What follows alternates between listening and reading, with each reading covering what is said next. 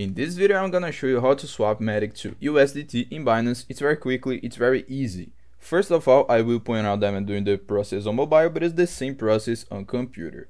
Okay, the first thing you need to do is log into your Binance and log into your account. After doing that, here you can see several cryptos, so you need to click on any of them.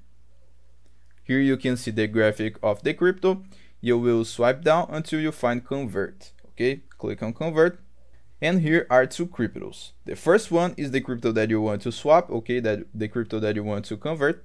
And the second one is the crypto that you want, okay? So we need to click on the first option and select MATIC. And on the second option, you need to select USDT, okay? USDT. After that, you select the amount that you want to swap, okay? For example, 30.